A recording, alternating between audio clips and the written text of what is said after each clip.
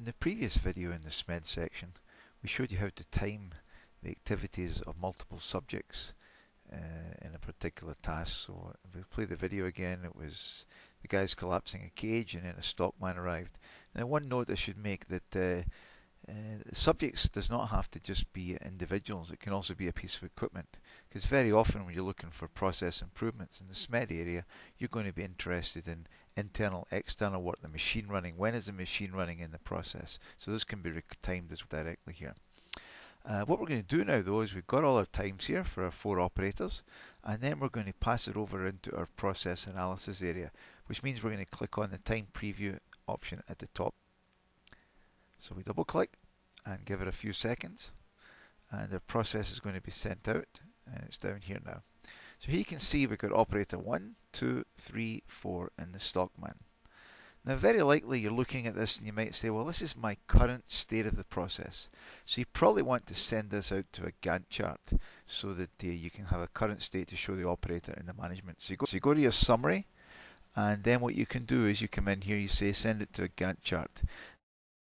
Now the brown areas here, this is the filler, so you can see that operator 3, he's taken so long to walk to the cage. These other guys are having to wait. The filler is the wait time here, and you can see that in the background here as well. Filler, the guys are waiting. 1, 2 and 4 are waiting for operator 3 to get over there. Now since it came from the video time study, you can double click on here and you can see this operator number 3 going the wrong way around again.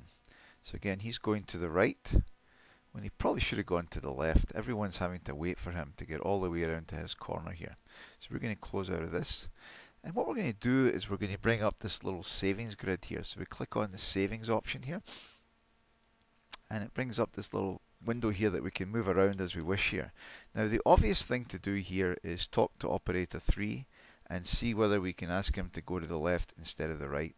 So what I'm going to do is I'm going to do a shift click on this, and it brings up this little handle. If he went to the left instead of the right, we could say he would get there roughly the same time as everyone else. So we can line this up with the bottom here. And you can see it when I move off of this, it says we just generated a 6.3% saving here. We've reduced the work content by 6.3%. Now the big saving here comes, these other guys wouldn't have to wait, so the filler, the wait time, we can just click here and hit the delete and remove that there. As I do that, look at the saving going up at the top right here. Now if the operator's finished earlier, obviously the stockman could come in earlier. So we can do the same thing again, shift click on the filler, the wait time here, and I'm going to grab the little slider here and I'm going to drag it down now. Right, so drag it down to get to the top of this guy. So by making these simple changes, we can estimate we can reduce our work content by about 1/3 and our cycle time by about 20%. Now in this case you might produce another Gantt chart. This would be your future state, and here you can see we've eliminated all of the delay. Just the stockman has to wait for the other guys to finish here, and we could pop that out to Excel as well by exporting it right here. So we take that out of here. So we can quantify the saving that we're going to generate by the change here, and we can present that to management as well here.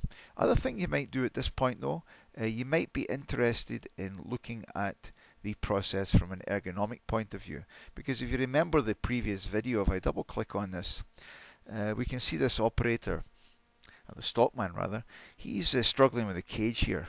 Perhaps we would like to let the supervisor in that department know he needs some help here. He could hurt himself doing this. He could also damage the product dropping it down there.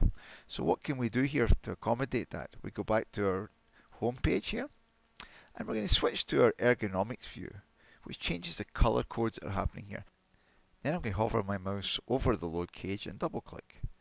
And what it does then, it opens up my ergonomics view of the process here.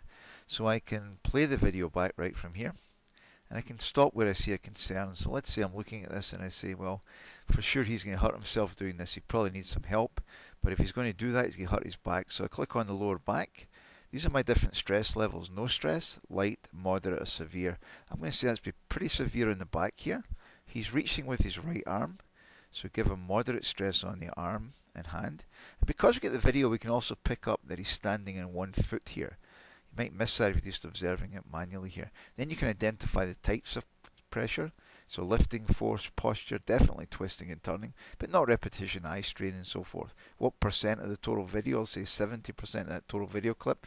I can put a note in here. Needs help here. And could damage product. by dropping it onto the trolley like that. Okay, so we put the note here. If I want, I can then click on the print right here, and that'll pop it immediately out to Excel, and you can see it right here. And we might shrink this down, and we might want to email this over to the supervisor in this department. And if he gets this, he can double click on the play video link and see exactly what you're talking about when you're looking at this here. So that's very useful in terms of distributing information to the floor here. And once we finish, we click on the save and exit. And of course, it's now going to highlight this particular activity from an ergonomic point of view as something that we want to look at. So not only can we look at improving the process here, but we can look at any issues we might have like ergonomics. We can quantify the effect of the changes we're going to make, and we can pop data out to support our recommendations.